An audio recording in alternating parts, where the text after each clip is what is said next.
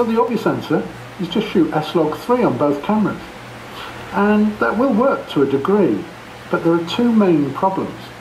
Firstly, I've now got a lot of clients who really like the cinetone profile of the FX9.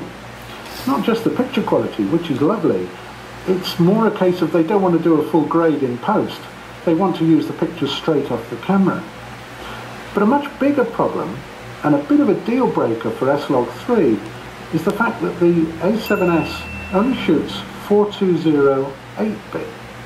And that's not enough data, it's not enough wiggle room for you to do a proper grade.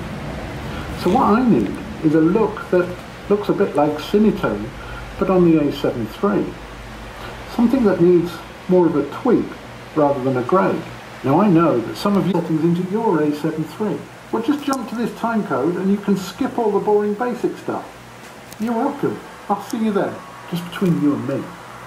I'm actually glad they're gone. Nobody likes a know-it-all. For the rest of us, let's do a quick recap and go back to basics. In the simplest terms, a camera sensor just measures the amount of light hitting each individual photosite. It knows nothing about the colour of that light, just the number of photons landing in each square in the time it takes